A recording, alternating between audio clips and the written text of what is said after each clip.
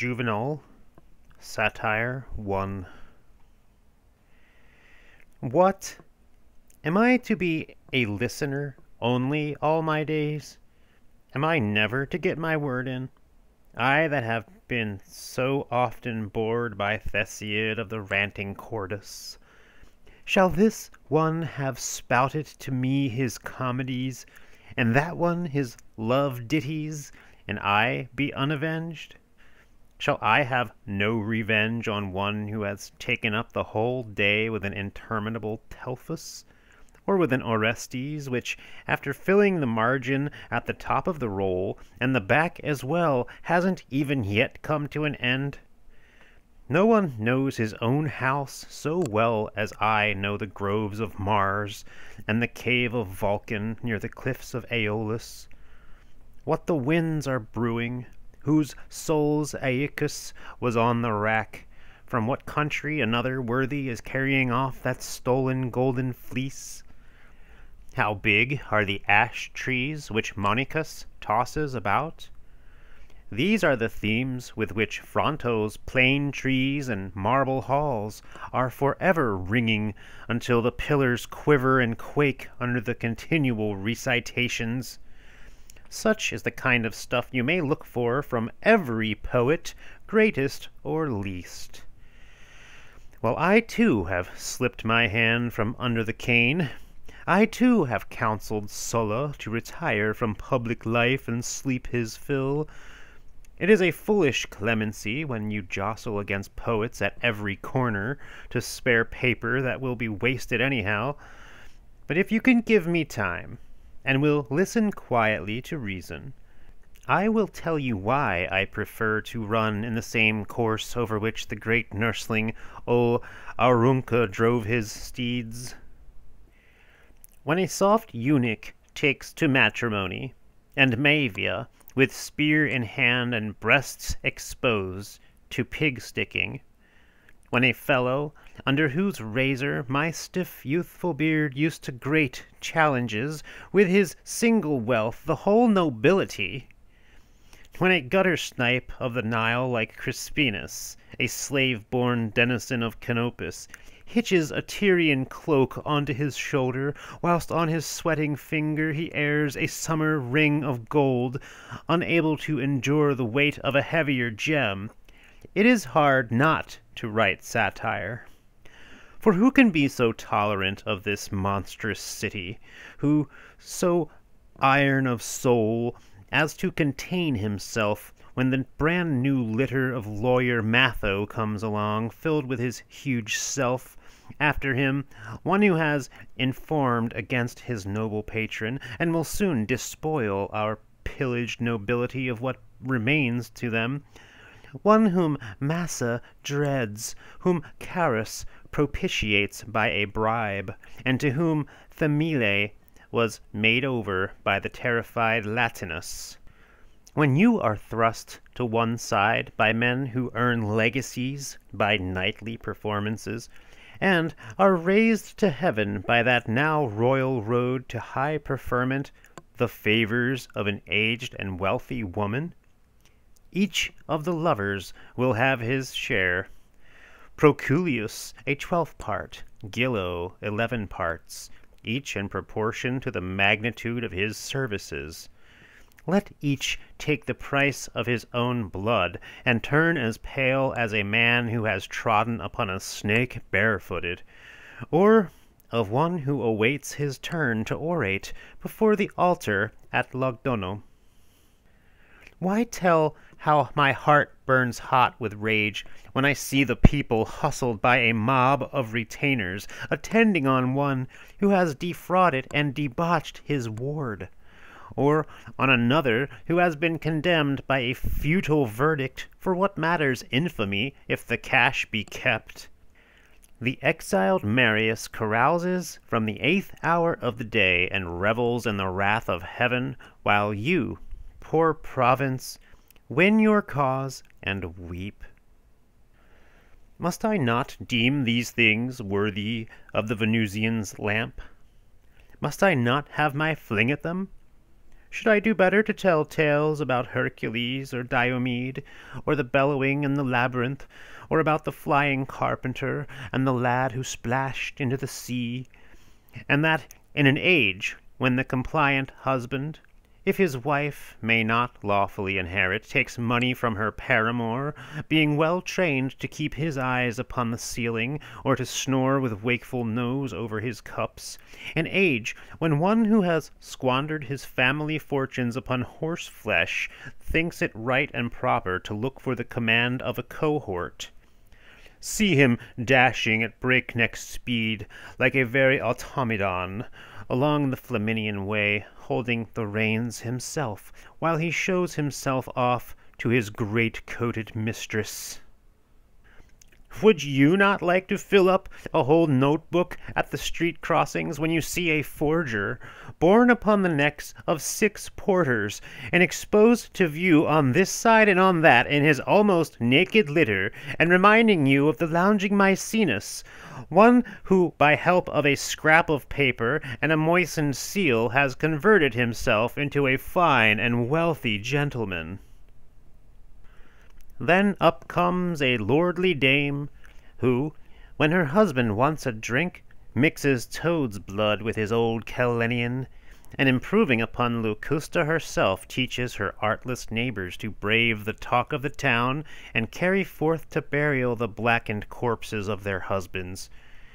If you want to be anybody nowadays, you must dare some crime that merits narrow Gyara or a jail. Honesty is praised and starves.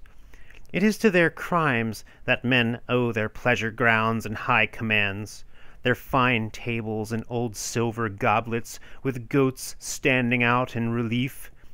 Who can get sleep for thinking of a money-loving daughter-in-law seduced of bribes that have lost their virtue, or of adulterers not out of their teens?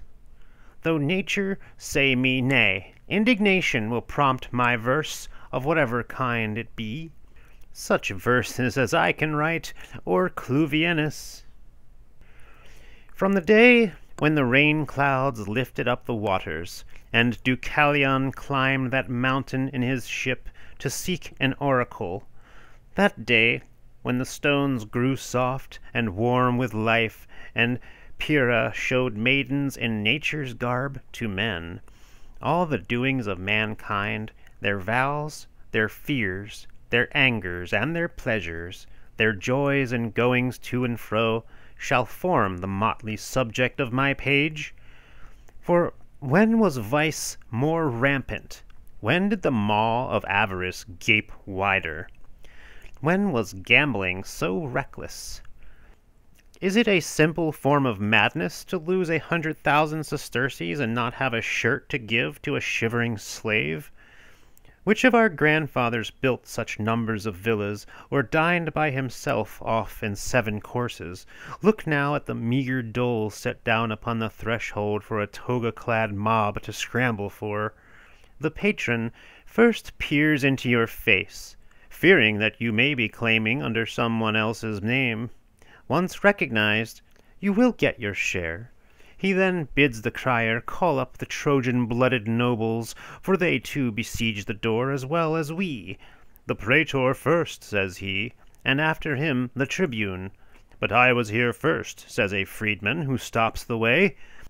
Why should I be afraid or hesitate to keep my place, though born on the Euphrates, a fact which the little windows in my ears would testify, though I myself denied it? Yet I am the owner of 5 shops, which bring me in 400,000 sesterces. What better thing does the broad purple bestow, if a Corvinus herds sheep for daily wage in the Laurentian country, while I possess more property than either a Pallas or a Licinus? So let the tribunes await their turn. Let money carry the day. Let the sacred office give way to one who came but yesterday with whitened feet into our city. For no deity is held in such reverence among us as wealth, though as yet, O baneful money, thou hast no temple of thine own. Not yet have we reared altars to money, In like manner as we worship peace and honor, victory and virtue, or that concord that twitters when we salute her nest. If, then, the great officers of state reckon up at the end of the year how much the dole brings in, how much it adds to their income, what shall we dependents do, who out of the self-same dole have to find ourselves in coats and shoes, in the bread and fire of our homes? A mob of litters comes in quest of the 100 farthings. Here is a husband going the round, followed by a sickly or pregnant wife. Another, by a clever and well-known trick, claims for a wife that is not there, pointing in her stead to a closed and empty chair. "My Gala's in there," says he. "Let us off quick, will you not? Gala, put out your head. Don't disturb her, she's asleep." The day itself is marked out by a fine round of business. First comes the dole, then the courts, and Apollo learned in the law, and those triumphal statues among which some Egyptian Arabarch or other has dared to set up his titles, against whose statue more than one kind of nuisance may be committed. Wearied and hopeless, the old clients leave the door, though the last hope that a man relinquishes is that of a dinner. The poor wretches must buy their cabbage and their fuel. Meanwhile their lordly patron will be devouring the choicest products of wood and sea, lying alone upon an empty couch. For off those huge and splendid antique dinner tables he will consume a whole patrimony at a single meal. Ere long no parasites will be left. Who can bear to see luxury so mean? What a huge gullet to have a whole boar, an animal created for conviviality, served up to it! But you will soon pay for it, my friend, when you take off your clothes, and with distended stomach carry your peacock into the bath undigested. Hence a sudden death and an intestate old age. The new and merry tale runs the round of every dinner table, and the corpse is carried forth to burial amid the cheers of enraged friends. To these ways of ours, posterity will have nothing to add. Our grandchildren will do the same things, and desire the same things that we do. All vice is at its acme. Up with your sails, and shake out every stitch of canvas. Here, perhaps you will say, where find the talent to match the theme? Where find that freedom of our forefathers to write whatever the burning soul desired? What man is there that I dare not name? What matters it whether Mucius forgives my words or no? But just describe Tigellinus, and you will blaze amid those faggots in which men, with their throats tightly gripped, stand and burn and smoke, and you trace a broad furrow through the middle of the arena. What? Is a man who has administered aconite to 6 uncles to ride by and look down upon me from his swaying cushions? Yes, and when he comes near you, put your finger to your lip. He who but says the word, "That's the man," will be counted an informer. You may set Aeneas and the brave Rutulian a-fighting with an easy mind. It will hurt no one's feelings to hear how Achilles was slain, or how Hylas was searched for when he tumbled after his pitcher. But when Lucilius roars and rages, as if with sword in hand, the hearer, whose soul was cold with crime, grows red. He sweats with the secret consciousness of sin, hence wrath and tears. So turn these things over in your mind before the trumpet sounds. The helmet once donned, it is too late to repent you of the battle. Then I will try what I may say of those worthies whose ashes lie under the Flaminian and Latin roads. Satire 2. I would fain flee to Sarmatia and the frozen sea when people who ape the Curii and live like bacchanals, dare talk about morals. In the first place, they are unlearned persons, though you may find their houses crammed with plaster casts of Chrysippus, for their greatest hero is the man who has bought a likeness of Aristotle or Pittacus, or bids his shelves preserve an original portrait of Cleanthes. Men's faces are not to be trusted. Does not every street abound in gloomy-visaged debauchees? And do you rebuke foul practices when you are yourself the most notorious of the Socratic reprobates? A hairy body and arms stiff with bristles give promise of a manly soul, but the doctor grins when he cuts into the growths on your shaved buttocks. Men of your kidney talk little. They glory in taciturnity and cut their hair shorter than their eyebrows. Parabomius himself is more open and more honest. His face, his walk, betray his distemper, and I charge destiny with his failings. Such men excite your pity by their frankness. The very fury of their passions wins them pardon. Far worse are those who denounce evil ways in the language of a Hercules, and after discoursing upon virtue, prepare to practice vice. Am I to respect you, Sextus, quoth the ill-famed Varilus, when you do as I do?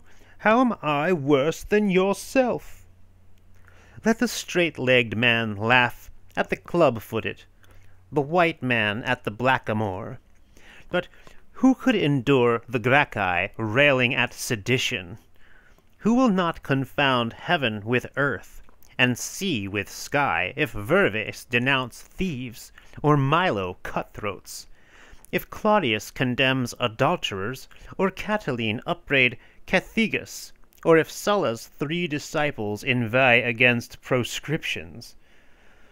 Such a man was that adulterer who, after lately defiling himself by a union of the tragic style, revived the stern laws that were to be a terror to all men, aye, even to Mars and Venus, at the moment when Julia was relieving her fertile womb and giving birth to abortions that displayed the similitude of her uncle.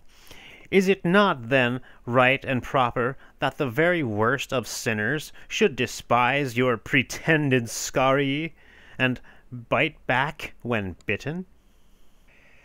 Laronia could not contain herself when one of these sour-faced worthies cried out, "What of your Julian law? Has it gone to sleep?" To which she answered smilingly, "Oh, happy times to have you for a censor of our morals. Once more may Rome regain her modesty. A third Cato has come down to us from the skies. But tell me, where did you buy that balsam juice that exhales from your hairy neck? Don't be ashamed to point out to me the shopman. If the laws and statutes are to be raked up, you should cite first of all the Scantinian. Inquire first into the things that are done by men. Men do more wicked things than we do, but they are protected by their numbers and the tight-locked shields of their phalanx.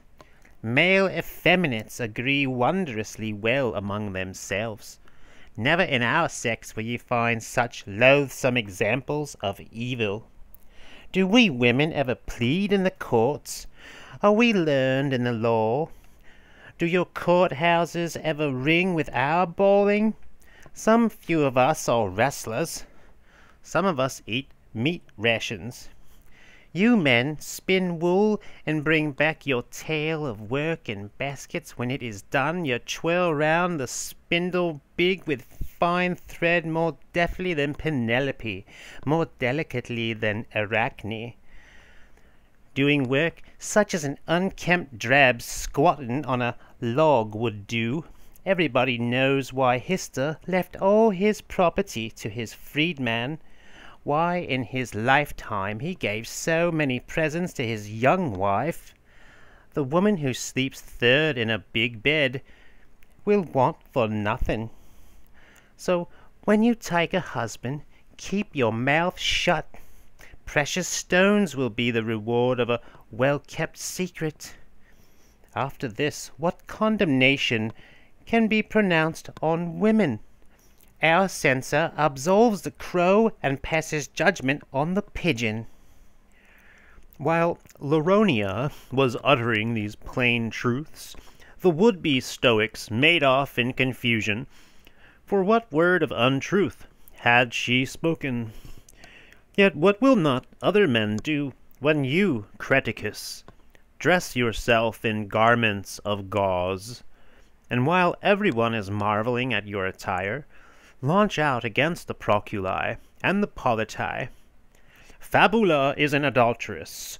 Condemn Carfinia of the same crime, if you please, but however guilty, they would never wear such a gown as yours. Oh, but you say these July days are so sweltering. Then why not plead without clothes? Such madness would be less disgraceful. A pretty garb, yours, in which to propose or expound laws to our countrymen flushed with victory, and with their wounds yet unhealed, and to those mountain rustics who had laid down their ploughs to listen to you. What would you not exclaim if you saw a judge dressed like that? Would a robe of gauze sit becomingly on a witness? You, Creticus, you, the keen, unbending champion of human liberty, to be clothed in a transparency. This plague has come upon us by infection, and it will spread still further, just as in the fields the scab of one sheep or the mange of one pig destroys an entire herd, just as one bunch of grapes takes on its sickly color from the aspect of its neighbor. Some day you will venture on something more shameful than this dress. No one reaches the depths of turpitude all at once.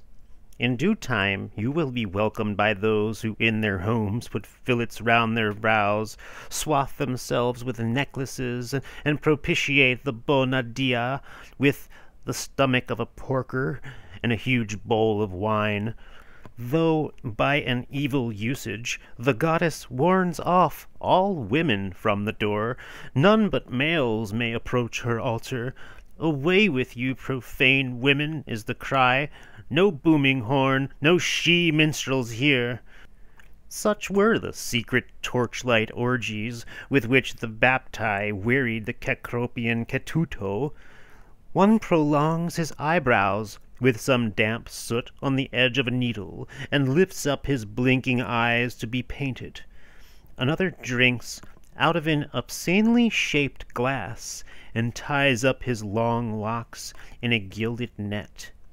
He is clothed in blue checks, or smooth-faced green. The attendant swears by Juno like his master. Another holds in his hand a mirror like that carried by the effeminate Otho, a trophy of the Aroncan actor, in which he gazed at his own image in full armor when he was just ready to give the order to advance. A thing notable and novel in the annals of our time, a mirror among the kit of civil war. It needed, in truth, a mighty general to slay Galba, and keep his own skin shaved. It needed a citizen of highest courage to ape the splendors of the palace on the field of Bebriacum, and plaster his face with dough. Never did the quiver-bearing Semiramis the like in her Assyrian realm, nor the despairing Cleopatra on board her ship at Actium. No decency of language is there here, no regard for the manners of the table. You will hear all the foul talk and squeaking tones of Sibyl. A gray-haired, frenzied old man presides over the rites. He is a rare and notable master of the art of gluttony, and should be hired to teach it. But why wait any longer, when it were time, in Phrygian fashion, to lop off the superfluous flesh? Gracchus has presented to a cornet player, or perhaps it was a player on the straight horn, a dowry of 400,000 sesterces. The contract has been signed, the benedictions have been pronounced, the banqueters are seated, the new-made bride is reclining on the bosom of her husband. O ye nobles of Rome, is it a soothsayer that we need, or a censor? Would you be more aghast, would you deem it a greater portent, if a woman gave birth to a calf, or if an ox to a lamb? The man who is now arraying himself in the flounces and train and veil of a bride once carried the quivering shields of Mars by the sacred thongs and sweated under the sacred burden. O father of our city, whence came such wickedness among thy Latin shepherds? How did such a lust possess thy grandchildren, O Gradivus? Behold, here you have a man of high birth and wealth being handed over in marriage to a man, and yet neither shakest thy helmet, nor smitest the earth with thy spear, nor yet protesteth to thy father. Away with thee, then, begone from that broad martial plain which thou hast forgotten. I have a ceremony to attend, quoth one, at dawn tomorrow in the Quirinal valley. What's the occasion? No need to ask. A friend is taking to himself a husband. Quite a small affair, yes, and if we only live long enough, we shall see these things done openly. People will wish to see them reported among the news of the day. Meanwhile, these would-be brides have one great trouble. They can bear no children wherewith to keep the affection of their husbands.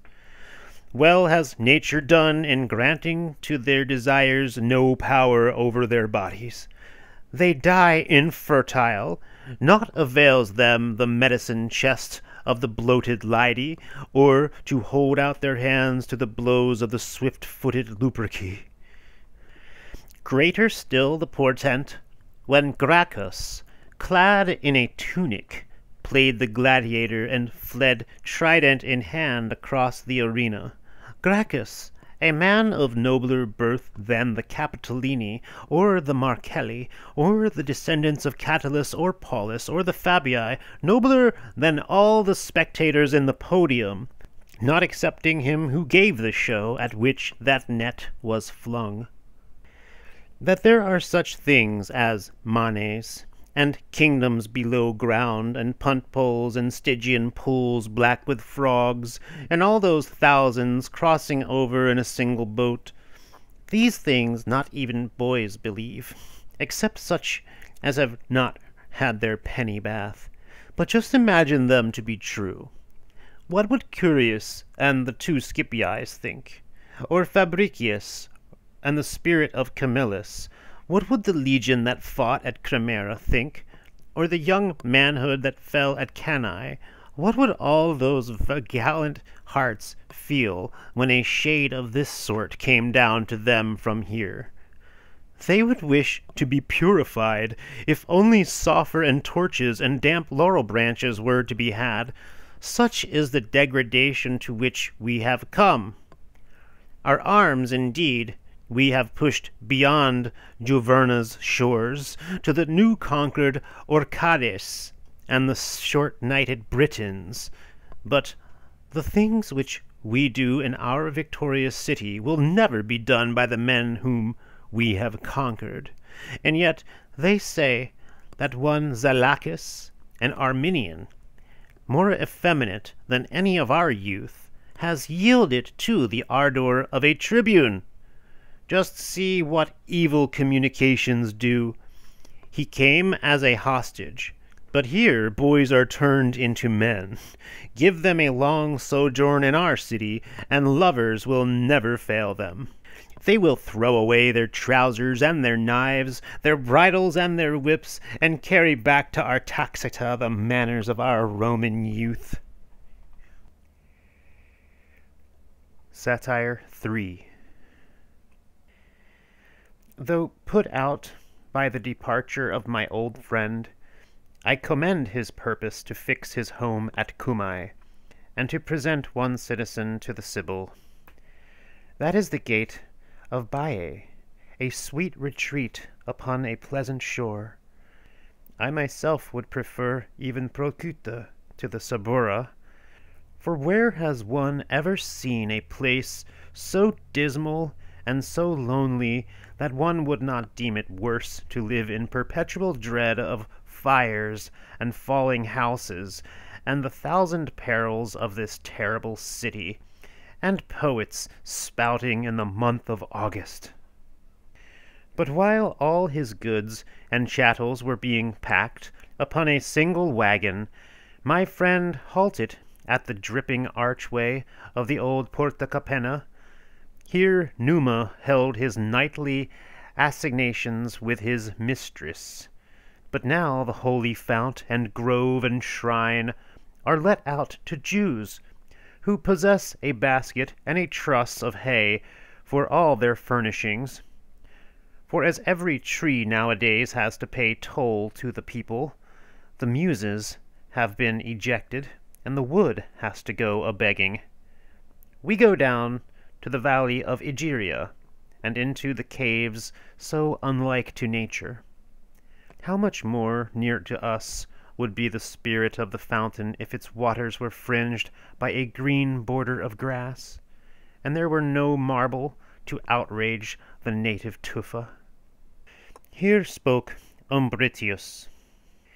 Since there is no room, quoth he, for honest callings in this city, no reward for labor, since my means are less today than they were yesterday, and tomorrow will rub off something from the little that is left, I purpose to go to a place where Daedalus put off his weary wings, while my white hairs are recent, while my old age is erect and fresh, while Lycisus has something left to spin, and I can support myself on my own feet without slipping a staff beneath my hand. Farewell, my country. Let Artorius live there, and Catulus. Let those remain who turn black into white, and to whom it comes easy to take contract for temples, rivers, or harbors, for cleansing drains, or carrying corpses to the pyre, or to put up slaves for sale under the authority of the spear.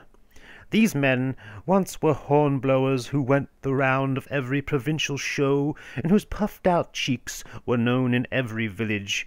Today they hold shows of their own, and win applause by slaying with a turn of the thumb whomsoever the mob bids them slay. From that they go back to contract for cesspools, and why not for any kind of thing, seeing that they are of the kind that fortune raises from the gutter to the mighty places of earth whenever she wishes to enjoy a laugh. What can I do at Rome? I cannot lie. If a book is bad, I cannot praise it, and beg for a copy. I am ignorant of the movements of the stars. I cannot and will not promise to a man his father's death. I have never examined the entrails of a frog. I must leave it to others to carry to a bride the presents and messages of a paramour. No man will get my help in robbery, and therefore no governor will take me on his staff. I am treated as a maimed and useless trunk that has lost the power of its hands. What man wins favor nowadays unless he be an accomplice, one whose soul seethes and burns with secrets that must never be disclosed? No one who has imparted to you an innocent secret thinks he owes you anything, or will ever bestow on you a favor. The man whom Varus loves is the man whom can impeach Varus at any moment that he chooses. Ah, let not all the sands of the shaded Tagus, and the gold which it rolls into the sea, be so precious in your eyes that you should lose your sleep, and accept gifts to your sorrow, which you must one day lay down, and be for ever a terror to your mighty friend. And now let me speak at once of the race which is most dear to our rich men, and which I avoid above all others. No shyness shall stand in my way. I cannot abide Quirites, a Rome of Greeks, and yet what fraction of our dregs comes from Greece? The Syrian Orontes has long since poured into the Tiber, bringing with it its lingo and its manners, its flutes and its slanting harp strings, bringing to the timbrels of the breed, and the trolls who are bidden ply their trade at the circus. Out upon you, all ye that delight in foreign strumpets with painted headdresses! Your country clown Quirinus now trips to dinner in Greek-fangled slippers, and wears Niceterian ornaments upon a ceromatic neck. One comes from lofty Sicyon, another from Amydon or Andros, another from Samos, Tralles, or Alabanda, all making for the Esquiline, or for the hill that takes its name from osier beds, all ready to worm their way into the houses of the great, and become their masters. Quick of wit and of unbounded impudence, they are as ready of speech as Esaias, and more torrential. Say, what do you think that fellow there to be? He has brought with him any character you please, grammarian, orator, geometrician, painter, trainer, or rope dancer, augur, doctor, or astrologer. All sciences a fasting monsieur knows, and bid him go to hell he goes. In fine, the man who took to himself wings was not a Moor, nor a Sarmatian, nor a Thracian, but one born in the very heart of Athens. Must I not make my escape from purple-clad gentries like these? Is a man to sign his name before me, or recline upon a couch above mine, who has been wafted to Rome by the wind which brings us our damsons and our figs? Is it to go so utterly for nothing that as a babe I drank in the air of the Aventine, and was nurtured on the Sabine berry? What of this again? That these people are experts in flattery, and will commend the talk of an illiterate, or the beauty of a deformed, friend and compare the scraggy neck of some weakling to the brawny throat of Hercules when holding up Antaeus from the earth, or go into ecstasies over a squeaky voice not more melodious than that of a cock when he pecks his spouse the hen. We no doubt can praise the same things that they do, but what they say is believed. Could any actor do better when he plays the part of Thais, or of a matron, or of the nude Doris? You would never think that it was an actor that was speaking, but a very woman, complete in all her parts. Yet in their own country neither Antiochus nor Stratocles, neither Demetrius nor the delicate Haemus will be applauded. They are a nation of play-actors. If you smile, your Greek will split his sides with laughter. If he sees his friend drop a tear, he weeps, though without grieving. If you call for a bit of fire in winter-time, he puts on his cloak. If you say, "I am hot," he breaks into a sweat. Thus we are not upon a level, he and I.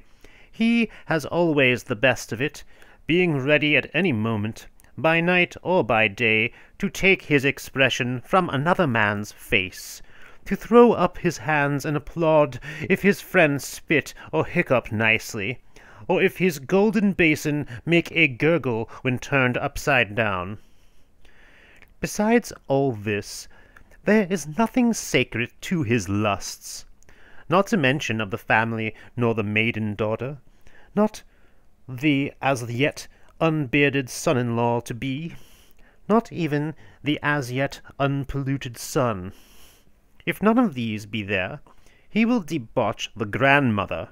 These men want to discover the secrets of the family, and so make themselves feared, and now that I am speaking of the Greeks, pass on to the schools, and hear of a graver crime, the Stoic, who informed against and slew his own young friend and disciple, was born on that river bank where the Gorgon's winged steed fell to earth. No, there is no room for any Roman here. Some Protogenes or Diphilus or Harmachis rules the roost, one of who by a defect of his race never shares a friend, but keeps him all to himself. For once he has dropped into a facile ear one particle of his own, and his country's poison, I am thrust from the door, and all my long years of servitude go for nothing. Nowhere is it so easy as at Rome to throw an old client overboard. And besides, not to flatter ourselves, what value is there in a poor man's serving here in Rome, even if he be at pains to hurry along in his toga before daylight, seeing that the praetor is bidding the lictor to go full speed, lest his colleague should be the first to salute the childless ladies Albina and Modia, who have long ago been awake. Here in Rome, the son of freeborn parents has to give the wall to some rich man's slave, for that other will give as much as the whole pay of a legionary tribune to enjoy the chance favours of a Calvina or a Catiena, while you, when the face of some gay-decked harlot takes your fancy, scarce venture to hand her down from her lofty chair. At Rome you may produce a witness as unimpeachable as the host of Idaean goddess, Numa himself, might present himself, or he who rescued the trembling Minerva from the blazing shrine. The first question asked will be as to his wealth, the last about his character. How many slaves does he keep? How many acres does he own? How big and how many are his dinner dishes? A man's word is believed in exact proportion to the amount of cash which he keeps in his strong box. Though he swear by all the altars of Samothrace or of Rome, the poor man is believed to care not for gods and thunderbolts, the gods themselves forgiving him. And what of this, that the poor man gives food and occasion for jest if his cloak be torn and dirty, if his toga be a little soiled, if one of his shoes gapes where the leather is split, or if some fresh stitches of coarse thread reveal where not one but many a rent has been patched? Of all the woes of luckless poverty, none is harder to endure than this, that it exposes men to ridicule. Out you go for very shame, says the marshal, out of the knight's stalls, all of you whose means do not satisfy the law. Here let the sons of panders born in any brothel take their seats. Here let the spruce son of an auctioneer clap his hands, with the smart sons of a gladiator on one side of him, and the young gentleman of a trainer on the other. Such was the will of the numbskull Otho, who assigned to each of us his place. Whoever was approved as a son-in-law, if he was short of cash, and no match for the money-bags of the young lady? What poor man ever gets a legacy, or is appointed assessor to an aedile? Romans, without money, should have marched out in a body long ago.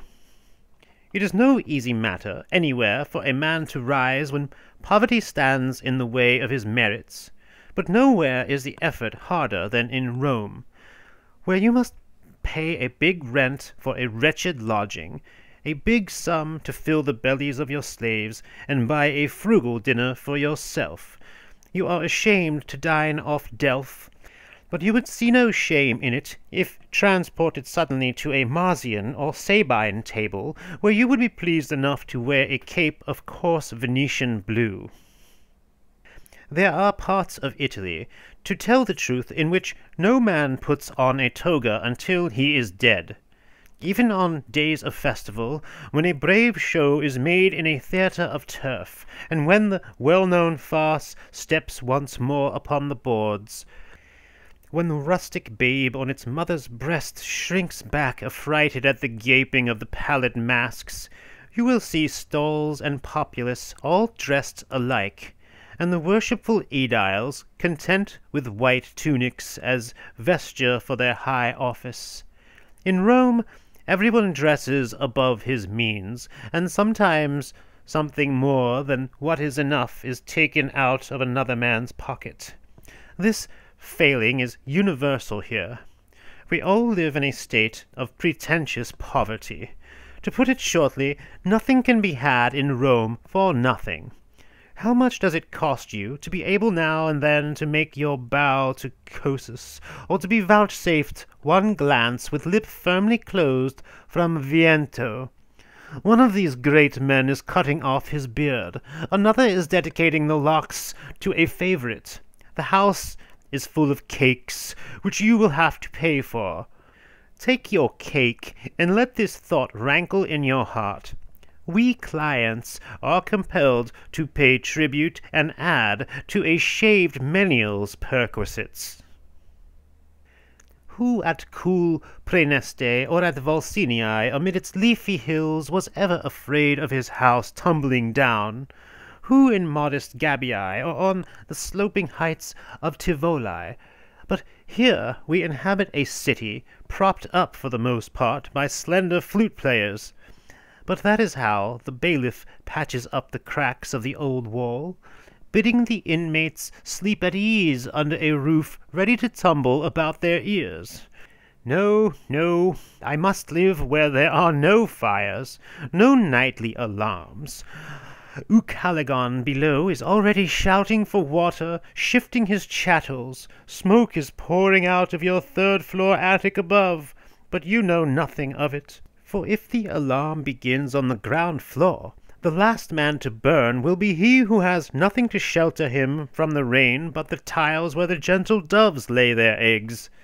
Codrus possessed a bed too small for the dwarf procula, a marble slab adorned by 6 pipkins, with a small drinking cup and a recumbent chiron below, and an old chest containing Greek books whose divine lays were being gnawed by unlettered mice. Poor Codrus had nothing, it is true, but he lost that nothing, which was his all, and the last straw in his heap of misery is this, that though he is destitute and begging for a bite, no one will help him with a meal, no one offer him board or shelter. But if the grand house of Astoricus be destroyed, the matrons go dishevelled, your men will put on mourning, the praetor adjourns his court. Then indeed do we deplore the calamities of the city and bewail its fires. Before the house has ceased to burn, up comes one with a gift of marble, or of building materials.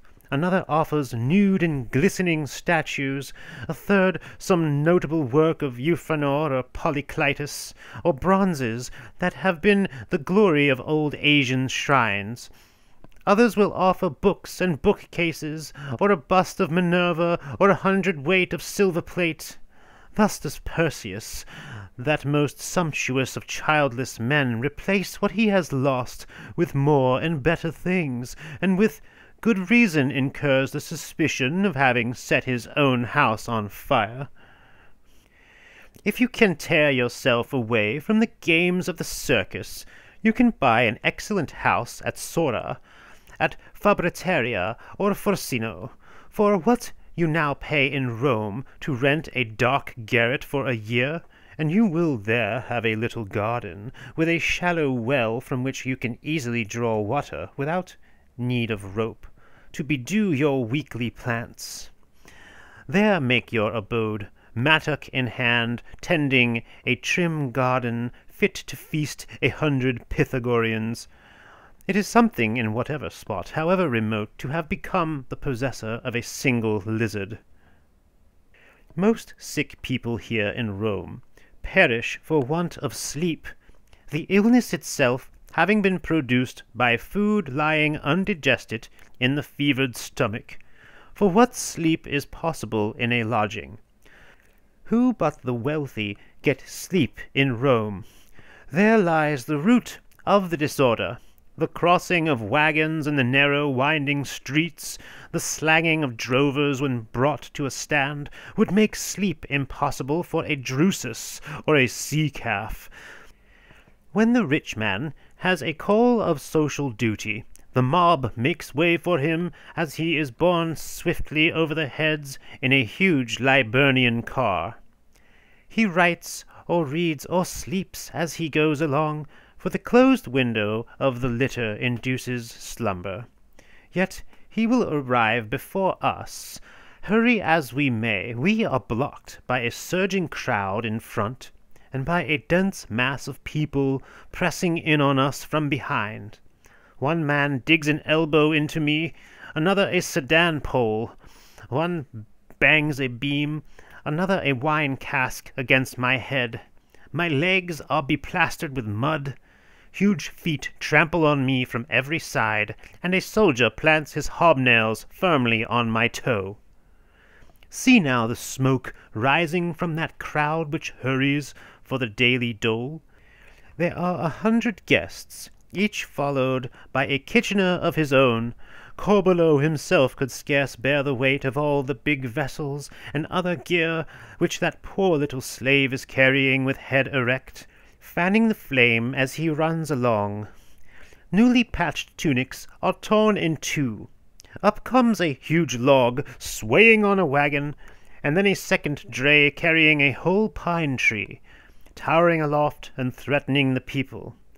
For if that axle with its load of Ligurian marble breaks down and pours its spilt contents onto the crowd, what is left of their bodies? Who can identify the limbs? Who the bones? The poor man's crushed corpse disappears just like his soul. At home, meanwhile, the folk, unwitting, are washing the dishes, blowing up the fire with distended cheek, clattering over the greasy flesh scrapers, filling the oil flasks, and laying out the towels, while each of them is thus busy over his own task. Their master is already sitting, a new arrival, upon the bank, and shuddering at the grim ferryman. He has no copper in his mouth to tender for his fare, and no hope of a passage over the murky flood. And now regard the different and diverse perils of the night. See what a height it is to that towering roof from which a potsherd comes crack upon my head every time that some broken or leaky vessel is pitched out of the window. See with what a smash it strikes and dints the pavement. There's death in every open window as you pass along at night. You may well be deemed a fool, improvident of sudden accident, if you go out to dinner without having made your will. You can but hope, and put up a piteous prayer in your heart, that they may be content to pour down on you the contents of their slop-pails. Your drunken bully, who has by chance not slain his man, passes a night of torture like that of Achilles when he bemoaned his friend, lying now upon his face and now upon his back. He will get no rest in any other way, since some men can only sleep after a brawl. Yet however reckless the fellow may be, however hot with wine and young blood, he gives a wide berth to those whose scarlet cloak and long retinue of attendants, with torches and brass lamps in their hands, bid him keep his distance. But to me, who am wont to be escorted home by the moon, or by the scant light of a candle whose wick I husband with due care, he pays no respect. Hear how the wretched fray begins, if fray it can be called, when you do all the thrashing and I get all the blows. The fellow stands up against me and bids me halt. Obey I must. What else can you do when attacked by a madman stronger than yourself? Where are you from? Shouts he. Whose swipes and whose beans have blown you out? With what cobbler have you been munching cut leeks and boiled sheephead? What, sirrah, no answer? Speak out, or take that upon your shins. Where is your stand? In what prayer shop shall I find you? Whether you venture to say anything, or make off silently, it's all one. He will thrash you just the same, and then in a rage take bail from you. Such is the liberty of the poor man. Having been pounded and cuffed into a jelly, he begs and prays to be allowed to return home with a few teeth in his head. Nor are these your only terrors. When your house is shut, when bar and chain have made fast your shop, and all is silent, you will be robbed by a burglar, or perhaps a cutthroat will do for you quickly with cold steel. For whenever the Pontine marshes and the Gallinarian forests are secured by an armed guard, all that tribe flocks into Rome as into a fish preserve. What furnaces, what anvils are not groaning with the forging of chains? This is how our iron is mostly used, and you may well fear that ere long none will be left for plowshares, none for hoes and mattocks. Happy were the forebears of our great-grandfathers, happy the days of old, which under kings and tribunes beheld Rome satisfied with a single jail. To these I might add more and different reasons. But my cattle call, the sun is sloping, and I must away. My muleteer has long been signaling to me with his whip, and so farewell, forget me not, and if ever you run over from Rome to your own Aquinum to recruit, summon me too from Cumae to your Helvine Ceres and Diana. I will come over to your cold country in my thick boots to hear your satires, if they think me worthy of that honor. Satire 4. Crispinus, once again, a man whom I shall often have to call onto the scene, a prodigy of wickedness without one redeeming virtue, a sickly libertine, strong only in his lusts, which scorn none save the unwedded.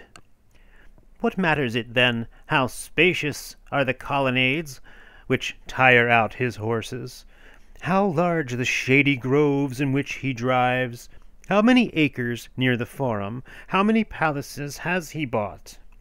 No bad man can be happy, least of all the incestuous seducer with whom lately lay a filleted priestess, doomed to pass beneath the earth with the blood still warm within her veins. Today I shall tell of a less heinous deed, though had any other man done the like, he would fall under the censor's lash. For what would be shameful in good men like Caius or Teius sat gracefully on Crispinus? What can you do when the man himself is more foul and monstrous than any charge you can bring against him? Crispinus bought a mullet for 6,000 sesterces, 1,000 sesterces for every pound of fish, as those who would say who make big things bigger in the telling of them. I could commend the man's cunning, if by such a lordly gift he secured the first place in the will of some childless old male, or, better still, sent it to some great lady who rides in a close broad-widowed litter, but nothing of the sort. He bought it for himself. We see many a thing done nowadays which poor niggardly Apicus never did. What?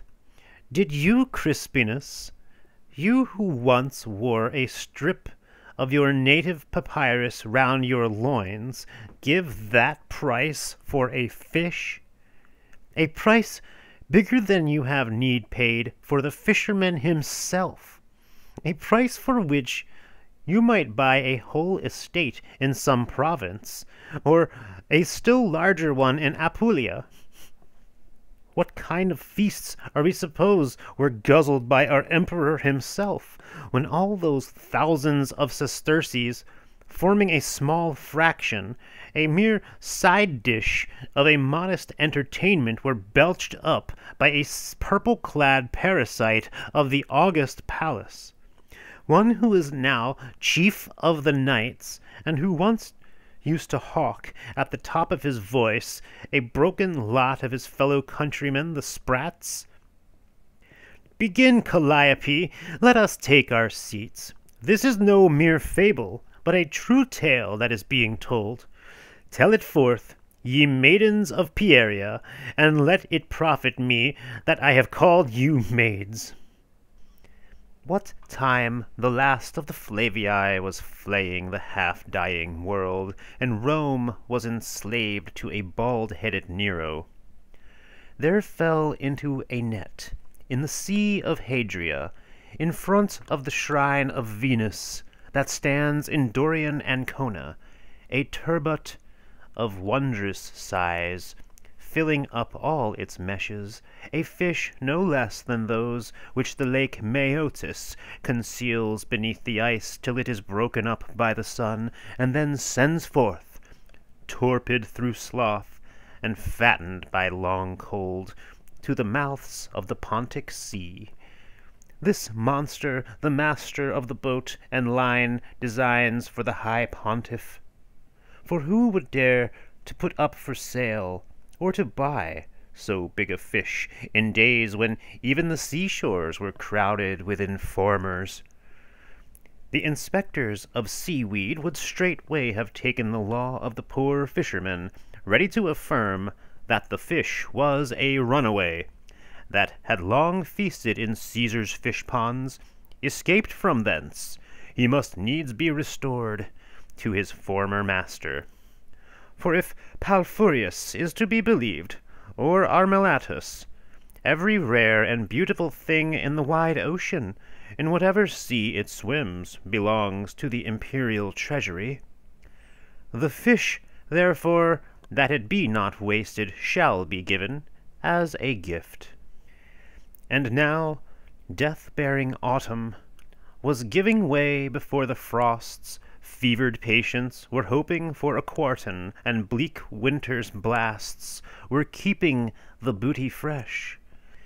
Yet on sped the fisherman as though the south wind were at his heels, and when beneath him lay the lake where Alba, though in ruins, still holds the Trojan fire and worships the lesser Vesta, a wandering crowd barred his way for a while.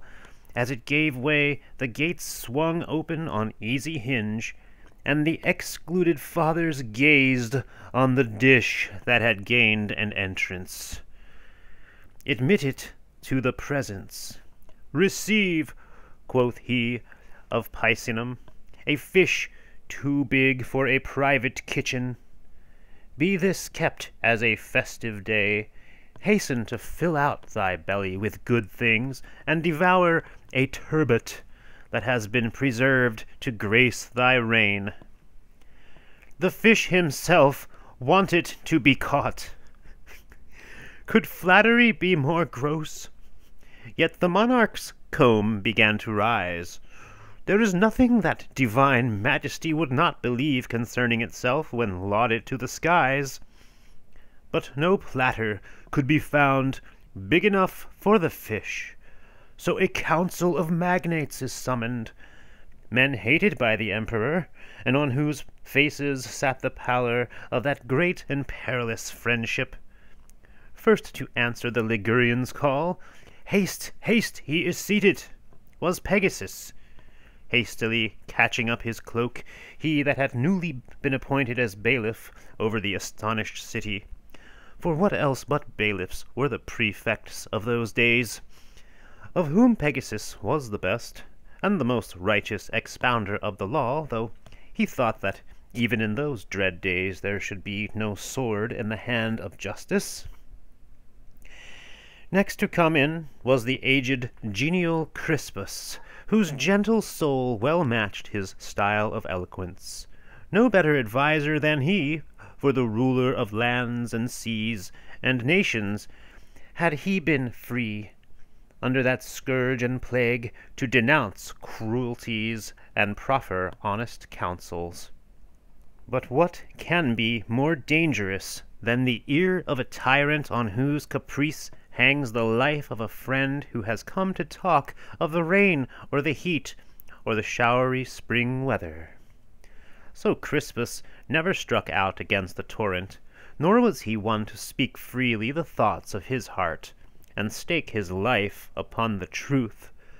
Thus was it that he lived through many winters, and saw his 80th solstice protected even in that court by weapons such as these. Next to him hurried Achilleus, of like age as himself, and with him the youth who little merited the cruel death that was so soon hurried on by his master's sword. But to be both young and noble has long since become a prodigy, hence I would rather be a giant's little brother. Therefore it availed the poor youth nothing that he speared Numidian bears, stripped as a huntsman upon the Alban arena, for who nowadays would not see through patrician tricks? Who would now marvel, Brutus, at that old-world cleverness of yours? 'Tis an easy matter to befool a king that wears a beard. No more cheerful in face, though of ignoble blood, came Rubrius, condemned long since of a crime that may not be named, and yet more shameless than a reprobate who should write satire. There too was present the unwieldy frame of Montanus and Crispinus, reeking at early dawn with odors enough to outscent 2 funerals. More ruthless than he, Pompeius, whose gentle whisper would cut men's throats, and Fuscus, who planned battles in his marble halls, keeping his flesh for the Dacian vultures. Then again, with the sage Veiento, came the death-dealing Catullus, who burnt with love for a maiden whom he had never seen, a mighty and notable marvel even in these days of ours, a blind flatterer, a dire courtier from a beggar's stand, well fitted to beg at the wheels of chariots and blow soft kisses to them as they roll down the Arician hill. None marveled more at the fish than he, turning to the left as he spoke, only the creature happened to be on his right. In like fashion would he commend the thrusts of a Cilician gladiator, or the machine which whisks up the boys into the awning. But Veiento was not to be outdone, and like a seer inspired, O Bellona, by thine old gadfly, he bursts into prophecy. A mighty presage hast thou, O Emperor, of a great and glorious victory. Some king will be thy captive, or Arviragus will be hurled from his British chariot. The brute is foreign-born. Dost thou not see the prickles bristling upon his back? Nothing remained for Fabricius but to tell the turbot's age and birthplace. What then do you advise? Quoth the emperor, shall we cut it up? Nay, nay, rejoins Montanus, let that indignity be spared him. Let a deep vessel be provided to gather his huge dimensions within its slender walls. Some great and unforeseen Prometheus is destined for the dish. Haste, haste, with clay and wheel. But from this day forth, O Caesar, let potters always attend upon thy camp. This proposal, so worthy of the man, gained the day. Well known to him were the old debauches of the imperial court, which Nero carried on to midnight, till a second hunger came, and veins were heated with hot Falernian. No one in my time had more skill in the eating art than he. He could tell at the first bite whether an oyster had been bred at Circeii, or on the Lucrine rocks, or on the beds of Rutupiae. One glance would tell him the native shore of a sea urchin. The council rises, and the councillors are dismissed. Men whom the mighty emperor had dragged in terror and hot haste to his Alban castle, as though to give them news of the Chatti, or the savage Sicambri, or as though an alarming dispatch had arrived on wings of speed from some remote quarter of the earth. And yet would that he had rather given to follies such as these all the days of cruelty when he robbed the city of its noblest and choicest souls, with none to punish or avenge.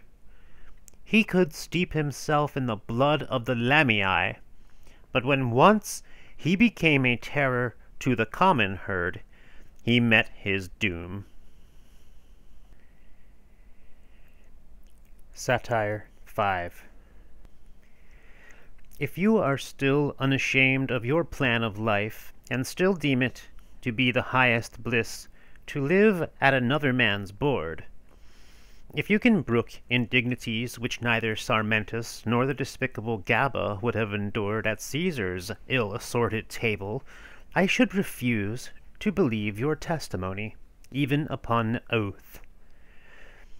I know of nothing so easily satisfied as the belly, but even granted that you have nothing wherewith to fill its emptiness, is there no key vacant, no bridge? Can you find no fraction of a beggar's mat to stand on?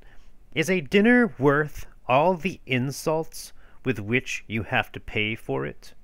Is your hunger so importunate, when it might with greater dignity be shivering where you are, and munching dirty scraps of dog's bread? First of all, be sure of this, that when bidden to dinner, you receive payment in full for all your past services. A meal is the return which your grand friendship yields you. The great man scores it against you, and though it come but seldom, he scores it against you all the same. So if after a couple of months it is his pleasure to invite his forgotten client, lest the third place on the lowest couch should be unoccupied, and he says to you, "Come and dine with me," you are in the seventh heaven. What more can you desire? Now at last has Trebius got the reward for which he must needs cut short his sleep, and hurry with shoestrings untied, fearing that the whole crowd of callers may already have gone their rounds at an hour when the stars are fading, or when the chilly wane of Bootis is wheeling slowly round. And what a dinner, after all! You are given wine that fresh-clipped wool would refuse to suck up, and which soon converts your revellers into corybants. Foul words are the prelude to the fray, but before long tankards will be flying about. A battle royal with sanguinine crockery will soon be raging between you and the company of freedmen, and you will be staunching your wounds with a blood-stained napkin. The great man himself drinks wine bottled in the days when consuls wore long hair, and the juice which he holds in his hand was squeezed during the social wars, but neither a glass of it will he send to a friend suffering from dyspepsia. Tomorrow he will drink a vintage from the hills of Alba or Setia, whose date and name have been effaced by the soot which time has gathered upon the aged jar, such wine as Thracia and Helvidius used to drink with chaplets on their heads upon the birthdays of Cassius and the Bruti. The cup in Viro's hands is richly crusted with amber and rough with beryl. To you no gold is entrusted, or if it is, a watcher is posted over it to count the gems and keep an eye on your sharp fingernails. Pardon his anxiety. That fine jasper of his is much admired. For Viro, like so many others, transfers from his fingers to his cups the jewels with which the youth preferred to the jealous Iarbas used to adorn his scabbard. To you will be given a cracked cup with 4 nozzles, that takes its name from a Beneventine cobbler, and calls for sulphur wherewith to repair its broken glass. If my lord's stomach is fevered with food and wine, a decoction colder than Thracian hoarfrosts will be brought to him. Did I complain just now that you were given a different wine? Why, the water which you clients drink is not the same. It will be handed to you by a Gaetulian groom, or by the bony hand of a blackamoor, whom you would rather not meet at midnight when driving past the monuments on the hilly Latin way. Before mine host stands the very pink of Asia, a youth bought for a sum bigger than the entire fortune of the warlike Tullus or Ancus, more valuable, in short, than all the chattels of all the kings of Rome. That being so, when you are thirsty, look to your swarthy Ganymede. The page who has cost so many thousands cannot mix a drink for a poor man. But then his beauty, his youth, justify his disdain. When will he get as far as you? When does he listen to your request for water, hot or cold? It is beneath him to attend to an old dependent. He is indignant that you should ask for anything, and that you should be seated while he stands. All your great houses are full of saucy slaves. See with what a grumble another of them has handed you a bit of hard bread that you can scarce break in two, or lumps of dough that have turned mouldy, stuff that will exercise your grinders, and into which no tooth can gain admittance. For Viro himself, a delicate loaf is reserved, white as snow, and kneaded of the finest flour. Be sure to keep your hands off it. Take no liberties with the bread basket. If you are presumptuous enough to take a piece, there will be someone to bid you put it down. What, sir, impudence! Will you please fill yourself from your proper tray, and learn the colour of your own bread? What, you ask? Was it for this that I would so often leave my wife's side on a spring morning and hurry up the chilly Esquiline, when the spring skies were rattling down the pitiless hail, and the rain was pouring in streams off my cloak? See now, that huge lobster being served to my lord, all garnished with asparagus. See how his lordly breast distinguishes the dish. With what a tail he looks down upon the company, borne aloft in the hands of that tall attendant. Before you is placed, on a tiny plate, a crab hemmed in by half an egg. A fit banquet for the dead. The host susses his fish in venafran oil, and sickly greens offered to you, poor devil, will smell of the lamp, for the stuff contained in your cruets was brought up the Tiber in a sharp-prowed Numenian canoe, stuff which prevents anyone at Rome sharing a bath with Bochar, and which will even protect you from a black serpent's bite. My lord will have a mullet dispatched from Corsica or the rocks of Tauromenium, for in the rage for gluttony our own seas have given out. The nets of the fish markets are forever raking our home waters, and prevent Tyrrhenian fish from attaining their full size. And so the provinces supply our kitchens. From the provinces come the fish for the legacy hunter Leonus to buy, and for Aurelia to send to market. Viro is served with a lamprey, the finest that the straits of Sicily can purvey, for so long as the south wind stays at home, and sits in his prison house drying his dank wings, Charybdis has no terrors for the daring fisherman. For you is reserved an eel, first cousin to a water snake, or perchance a pike mottled with ice spots.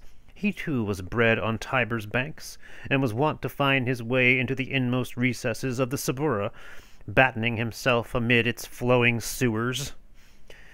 And now one word with the great man himself, if he will lend his ear. No one asks of you such lordly gifts as Seneca, or the good Piso or Cotta used to send to their humble friends, for in the days of old the glory of giving was deemed grander than title or fasces. All we ask of you is that you should dine with us as a fellow citizen. Do this and remain, like so many others nowadays, rich for yourself and poor to your friends. Before Vero is put a huge goose's liver, a capon as big as a goose, and a boar piping hot, worthy of yellow-haired Meleager's steel. Then will come truffles. If it be springtime, and the longed-for thunder have enlarged our dinners, keep corn to yourself, O Libya, says Aladius, unyoke your oxen, if only you send us truffles. During all this time, lest any occasion for disgust should be wanting, you may behold the carver capering and gesticulating with knife in hand, and carrying out all the instructions of his preceptor, for it makes a mighty difference with what jester a hare or a hen be carved.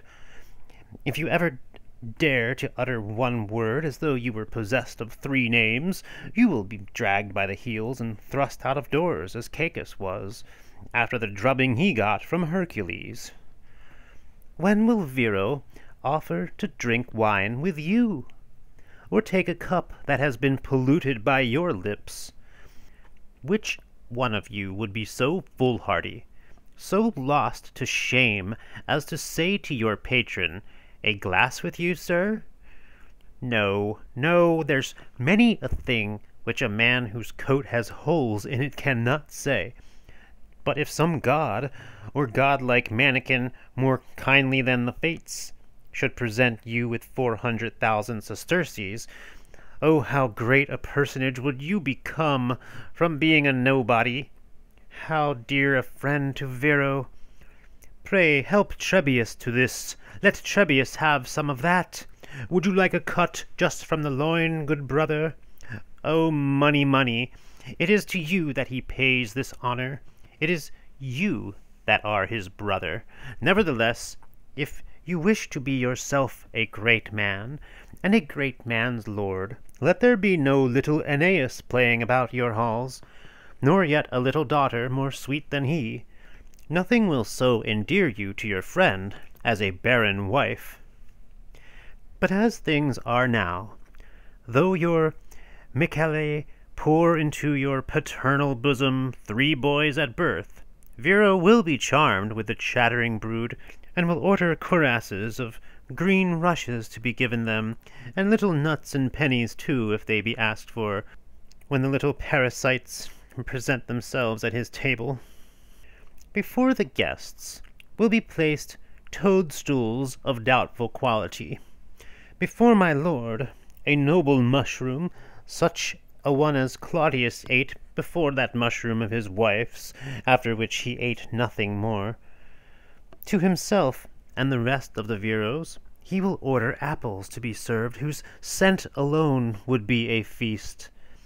Apples such as grew in the never-failing autumn of the Phaeacians, and which you might believe to have been filched from the African sisters.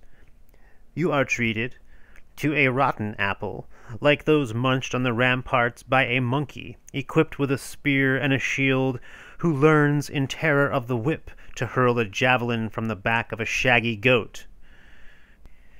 You may perhaps suppose that Vero grudges the expense. Not a bit of it. His object is to give you pain. For what comedy, what mime, is so amusing as a disappointed belly? His one object, let me tell you, is to compel you to pour out your wrath in tears, and to keep gnashing your molars against each other. You think yourself a free man, and guest of a grandee.